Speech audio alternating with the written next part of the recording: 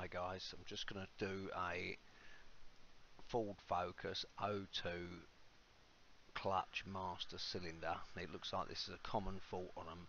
Right, I'm going to do the full guide at the end and I'll put some times up, but I haven't got them yet, so I'll add the times in text and you can jump to the part you need. Some people will just be coming on here because they're looking at it and thinking, how the hell do I get this thing out? Nearly swore.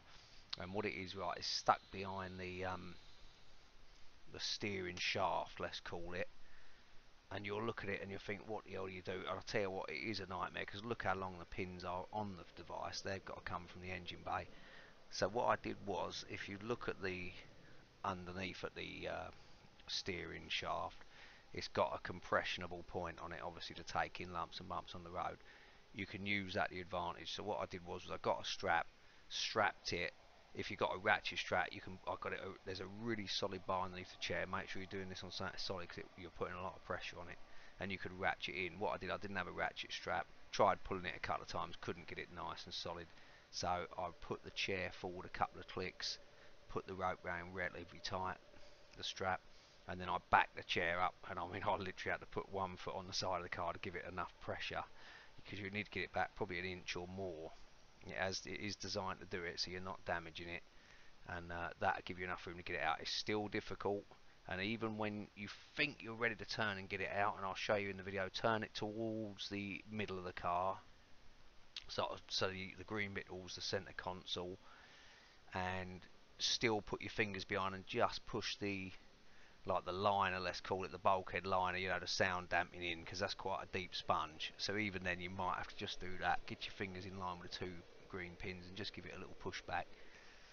Hopefully that's all you've come on here to see. Well, at the end what I'll do is I'll do the full install with pictures and a bit of narration, bang it out as quick as possible. Okay guys, it was a pig and it was really hard on your body, so be ready for that because you're bent over in all the most ridiculous positions. Good luck. This is the full narration, try and talk you through every step you're going to need. So this is what you're going to see between the clutch pedals, and you can see the green bit there is where it goes out in the engine bay, sat behind the steering column. I'm going to stick to calling it now because I keep getting annoyed with that.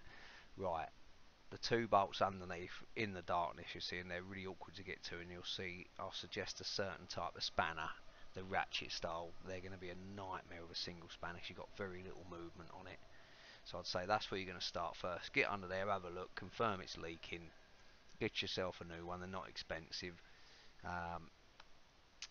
Get them two bolts undone first. It'll stay nice and solid with those two undone. Unhook it off the clutch pedal as soon as you can, otherwise you might forget to do that. And then I would set about going under the engine bay and disconnecting the two hoses. Once you've done that, you've only got to remove an 8mm bolt underneath the engine, and you see quite good access on the English model. Depending on your engine size, it might be dependent. The AC, like, they couldn't have made it more awkward where they've put one of the lines for no reason at all going between the AC lines, just to make it that bit harder, and left the AC lines overhanging where you're trying to work, which again didn't seem to be necessary. Excuse me. There's a few real annoyances like that. You just think, like, why did you put that there? Why is this stupid device sitting behind the steering column? There just seems no reason for it. Why it couldn't have just gone straight out the bulkhead in line with itself. So you'd unscrew it, disconnect the other side and pull it out. Right, going back to where we are. So we've gone underneath, unbolted the two bolts holding it onto the clutch pedal assembly. It looks like you might want to take the assembly off. I wouldn't bother. I couldn't work out how that would help me at all. The only problem is, as I say, the steering column blocking you actually pulling it out into the car. So we've disconnected the two screws. It's then got two sort of slide mounts. We're leaving them in for now. Go to the engine side, pull the two little pins out that secure the lines, and have something ready that you're going to clog the lines with, and you want to lift them up. I didn't get the bottom one as high as I should. I realised later you could have done, because there is a rubber joint at the far end. So we take the top one out, seal him, lift him up. Now watch it, when you lift him up, because as I say, the way he's threaded through the AC lines, he's actually then got like quite a thin plastic tube, and it almost looks like it wants to snap. It looks like a really funny choice of material. So watch out you're not bending him too aggressively when you keep that one. It only needs to be higher than preferably higher than the reservoir, just to stop it running down. But obviously a little bit, you've plugged it potentially. I plugged mine with a rag and then I stuck a rubber glove over the top of the rag. A little bit seeps in the rag, but not a big deal. The bottom one, I say, then remove him. Again, you're going to get some leaking.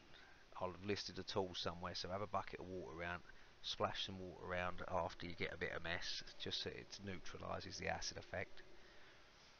Lift the bottom line up. So yeah, just going back to that, there's little pins there. Pop them initially with a screwdriver, then grab a pair of pliers, thin nose pliers, and actually take them out. You can get them out with your fingers, but because of the access, it's a lot easier with thin nose pliers. Take them out, put them to one side safely. You literally then just pull the connectors out. Seems a bit scary, and you sort of think, are they good enough? But they do seem to be. Hang on, it comes off. Then you got the little 8mm bolt. Take the 8mm bolt out. If we haven't already done it, then go inside the car in the footwell again and ratchet strap the steering column away as best you can.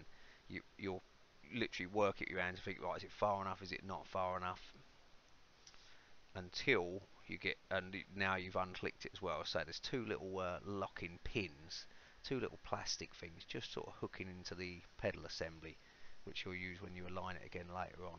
But they're quite grippy, so I did have to actually get up behind and give it a little bit of force to lever it forward to pop it off them.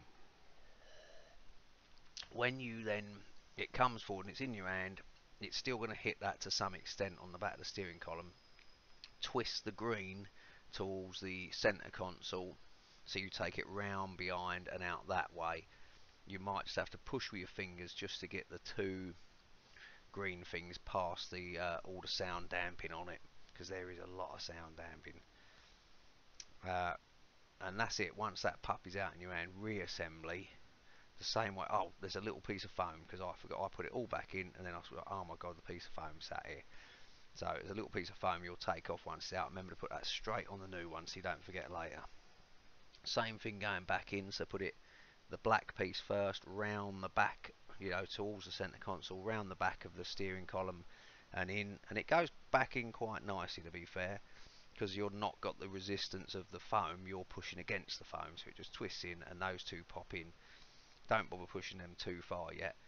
Look more at getting the lugs in line as you're pushing them through. Get the lugs in line that go into the pedal assembly. And even then, I couldn't get them in. I had a lot of leverage on them, and in the end, a little screwdriver in the bottom screw hole and push back on it. Them two little bottom bolts that go, the little silver bolts, they're actually self-tappers, and they'll tap in, but I say really awkward, so hard to get the top one back in. That's why ratchet, you can put it in the ratchet style spanner and actually lift it up in that, and even then there's barely the length. Real nightmare, really poor design. Get that in, tighten those two puppies up. So once you can tighten them up, then you know you're in position. Back in the engine side, put your 8mm bolt in, and then reconnect your top tube. Check your fluid level at this point in your reservoir, make sure you've got plenty of fluid and be ready to add a bit more. Get a rag underneath the bottom. Yeah, I laid a piece of rag down for any spillage anyway, but if you haven't, get a rag on the bottom hole, put the top tube in. Now it should start running through quite readily. If it don't, pop inside the car and just pull the thing that I should have told you ages ago not to forget to connect to the clutch. Connect the, what would you call it? I'd call it the piston, but I think there's even another word, the plunger, let's call it, onto the clutch. If say fluid's not flowing, pull that out, and that'll get the fluid flowing. Then as soon as it's flowing out the bottom, jam the bottom one back in. Bleeding the system was really awkward, and I don't really want to go into it, but I suppose we better, but I'll do it at the end. So you've got your 8mm back in, you've got your ones underneath back in, you've hooked it back on the clutch pedal like I forgot the first time. You can force it over if you have to. And I think you're about done, as I say, other than bleeding, but we'll come back to that in a minute because I'm not sure exactly how it went, but all of a sudden it just seemed alright.